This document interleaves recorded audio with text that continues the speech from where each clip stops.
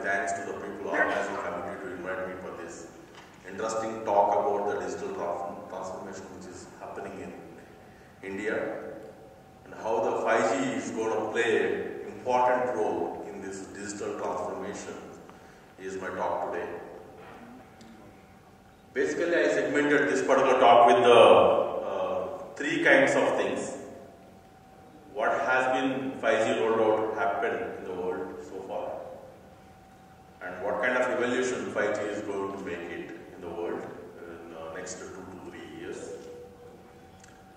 and what is the digital transformation happening in India from the data perspective, especially in the wireless data, mobile internet data perspective, and what kind of opportunities that 5G is going to provide to the various industries as well as to the people in India. Happy to take the questions towards the end, and let's move on. If you look at any communication engineer, if they see this particular slide, it summarizes that what is that is going to offer for them and to the communication ecosystems, wireless communication ecosystems, for every 10 years. Every 10 years, there is a new G is going to happen, starting from 2G, 3G, 4G, 5G. Now we are talking about the 6G also at the moment. But 3GPP, which is the standardization body, which is to nicely blend the technology as well as what kind of use cases that consumer is going to enjoy. In the second generation, for example, it is change the world in a way that the fixed telephony to the mobile telephony and providing the text messaging services as to communicate between the people. Still we do those SMS. I think the previous speaker is talking about SMS still, right? So yeah. And third generation is talking about the mobile internet. They introduce the internet into the hands of the people, and they're able to browse the very important knowledge sites and then get that expertise or the skills required to know about what is going on in the world, and got that mobile internet space. A lot of video and entertainment space also is started, evolved, but not that much has been leveraged in the third generation. When it comes to the fourth generation, that's where this mobile broadband has been started. A lot of content has been getting streamed. Social networking sites has been involved. Mobile internet has taken into the much leaps and bounds. Entertainment industry went into the streamings. We can see the Netflixes and Hotstars and Disneys and many folks came up and then provided the space, utilized these particular pipes that 4G is offering. What happens to the 5G? So when 5G about a decade back was talk about that, there are three major pillars that 5G has been laid out. One is enhancing the existing mobile broadband at that point of time to greater heights. Lot of data requirements came out, megabits per second to the gigabits per second, and things like that. And a lot of data started traveling through the pipes and then getting exchanged between the various cloud infrastructures as well as the devices. And second is ultra reliability and low latencies. A lot of use cases and getting enabled during that time to have that real-time communications and very low latency related digital thing. We used to talk about the holographic communications during those particular days. To have that video conferences to happen with the real life holographic communication, which is little more challenging even with the current 5G at the moment. But that's the requirement that has been set up during those days. Third one is massive machine type communications. So I would say that a lot of Internet of Things and a lot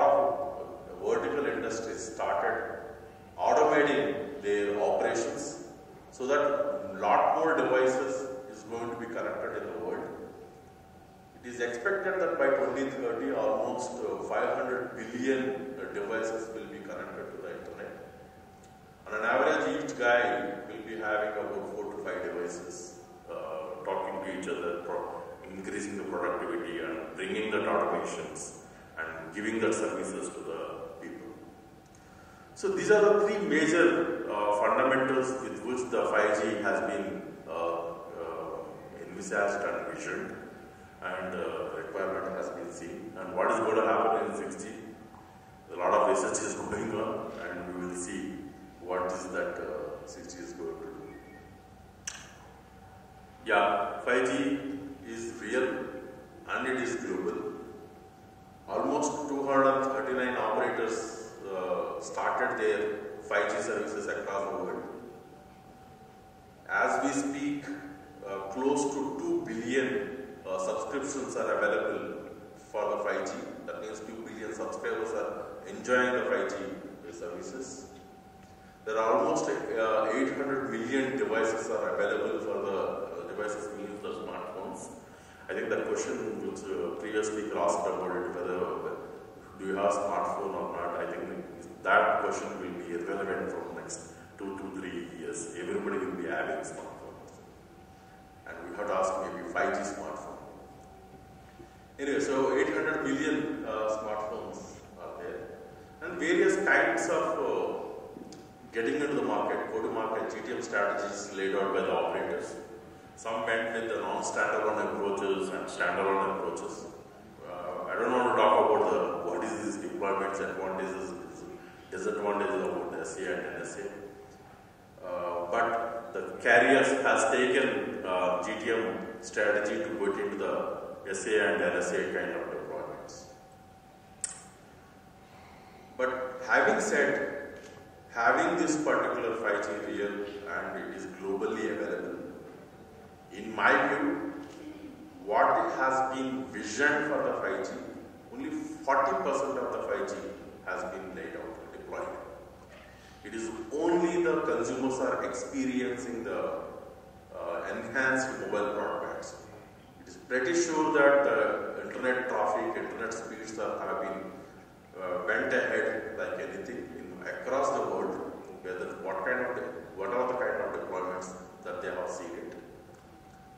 But there are much more 5G is going to offer that has to be yet to be realized in the next 2 to 3 years. So that's where the 5G in India, last October, Prime Minister Modi has announced the 5G launch in India, and since then, the 5G has been rolled out across various cities and towns. Almost 100 plus towns are having the 5G services these days. And almost more than 30 million 5G devices in India has been enhanced with the 5G technologies. Based on the early reports, early by the Open Signal, consumers are experiencing 16.5x download throughputs are increased. That means the people are seeing on an average about 300 to 400 Mbps per device throughput that the people are seeing it. The Netflix downloads or Prime downloads have been substantially reduced from 10 minutes to say 1 minute, less than a minute. Similarly, the uplink speeds also has been increased in India. These are very early reports, but we have to see in the next few months how the 5G is, when it is expanded across the country, how the people will use this 5G. So in Samsung, we have enabled all our 5G devices to have that 5G ready situation with 5G enabled devices. We are fully committed to the democratizing across the chipsets as well as the mid-tier devices. Flagship and mid-tier smartphones are having by default 5G now.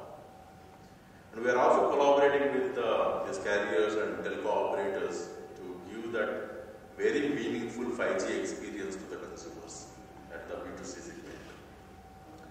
And we are also supporting a lot of Indian academia because they have a lot of 5G test bed funds as available to with them. And we are supporting these IITs and a lot of academia to realize these test beds and then make sure that they come up with the certain use cases and offer to the various industries. So before getting into how the digital transformation is happening in India, just looking at this particular data and with a little bit of common sense that we are also experiencing across the world, you can see that how the 4G itself is transformed India. With this, India data usage was among the highest in the world, to be frank. And India has taken the leaps and bounds to access the internet through the mobile phones. Almost all the smartphones are accessing, or people are accessing the internet through those smartphones, rather than the laptops or any other devices. And internet economy is contributing to the India's GDP. Almost 6% of the internet GDP, 5.6% of the India's GDP is getting contributed from the internet economy itself. And this is substantially will increase. This means that a lot of data and a lot of democratization of the internet data has been started, thanks to the various carrier operators who transformed this and then made this possible for the Indian consumers. And India is forecasting the mobile broadband penetration almost 80% with average usage of 40 GB by 2026. And this particular 40 GB means that average data consumed by each one user per month. And this will increase further to the 55 GB by 2028. So what they are using this much data per month, a lot of gaming industry, games are started, and then the entertainment segments are being started. A lot of OTT has been laid out, very interesting series, etc., etc. If you see that total data traffic growth happened in from year 2017, there is almost 31% year-on-year growth. 12,640 petabytes has been exchanged in year 2021 alone by the Indian consumers. I think it is almost 2 to 3 times more than entire China is consumed, this particular data. And devices, like I mentioned, the 40 GB to the 55 GB, the people is consuming it. Smartphone usage among the millennials and Gen Z, it is substantially increased, and as we speak today, on an average in a day, 8 hours has been spent on the smartphones. This is very, very important and very, very growth that we have seen in India, actually. So this gives them a lot more hungry to access the data and a lot more hungry to use the digital things. So how do we help the 5G into this kind of economy, this kind of market? While we are talking about the overall data, how it is being getting utilized by the Indian people, but in 4G, our average data rate is coming around 18 Mbps, which is very, very low. So that's where 5G will play a very, very important role to increase this 18 Mbps to few hundreds of Mbps. Maybe if they use the high bands or the millimeter wave bands, it can go to Gbps as well. Like I mentioned, the mobile internet is the mobile broadband is the major use case to access the internet by the people. Fixed broadband, which is through the Wi-Fi routers or through ADSLs or the cables or fiber optics, that penetration is only 3%.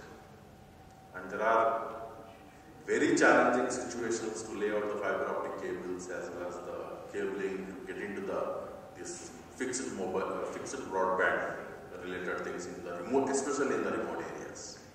That's where the smartphone is playing very, very important role. So these are the major opportunities which is available for the 5G to utilize and transform the people's life in India. If you look at the 5G, on my left hand side, there are globally deployed use cases like fixed wireless access, like I mentioned. Even in the world countries like USA and other countries, USA is a big nation to make that fiber optic cable also is very, very difficult. So that's where the fixed wireless access has been an important use case and that has been deployed in the 5G. How it works is that instead of having the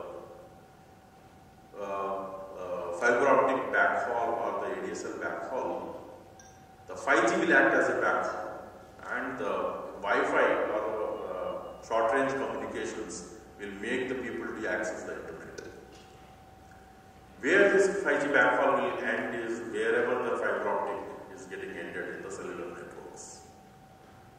So that way the FWA has been rolled out in 5G. The private 5G networks has been also evolved in various countries, especially in China, where the B2B is completely changed to the private 5G, where all the enterprises lease lines is replaced with the 5G backhauls. And various other vertical industries like smart factory, enterprises and video analytics, AR, VR, several vertical industries started deploying in the world. That's where I would say that in India, these are the opportunities. If you want to do the factory to the complete automations, you can do with the 5G. You don't need to just have the Wi-Fi and the fixed lines. You can make all your production line which is going on and to detect whether the product is very quality product or do that fault tolerance, etc.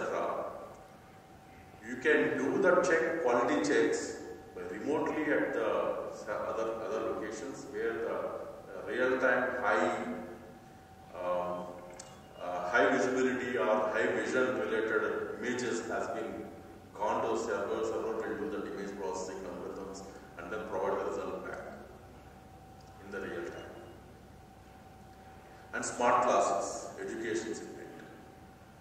If the teacher is somewhere else and then the students are somewhere else and they can virtually connect it and then make that immersive experience to have that remote classes. Remote surgeries. I mean, today most of the modern hospitals are incorporated with the robotic arms. If you can do precision robotic arms by having the doctor or the expert doctor somewhere sitting in other corner of the country and then having connected through the 5G and with the low latency space, they can do the remote surgeries. At least to start with remote radiology related solutions.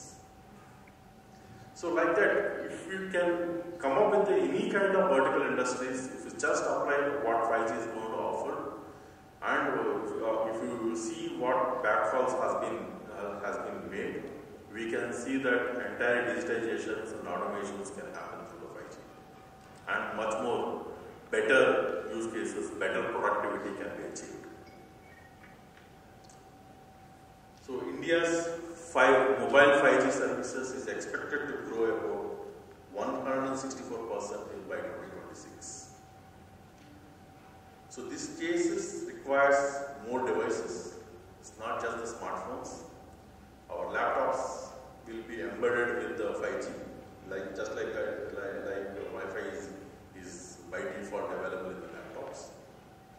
And dongles and many small devices with the 5G massive machine type kind of communication variant modems will be available in these devices.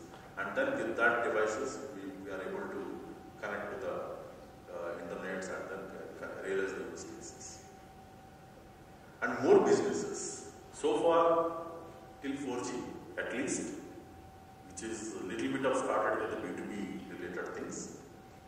But 5G is 1/3 of the 5G may be utilized for the consumer focus, but the major part of that will focus on the B2B businesses. That's where this vertical industries and all the industries, Industry 4.0 related regimes will happen through the B2B. And more use cases. In my opinion, the 5G is going to be the last generation probably for the people to have the requirements. And it is the first generation to start interacting between the machines. 6G will focus more on the machines and how the machines will communicate with each other. When it comes to the humans, probably we have our own limitations. Our field of view is limited. With the 6DoF camera related machines, it can have the 360 degrees experiences, virtually no limits, right?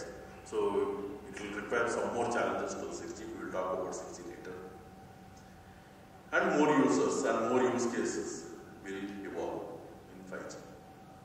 So with this, I would say that in the next 2 to 3 years, very challenging, very productive, and very game-changing technologies is going to be developed and then realized in Indian market with 5G. And the next 10 years is going to be very interesting times to change the entire communication technologies. With that, ladies and gentlemen, let's build a hyper-connected world for tomorrow.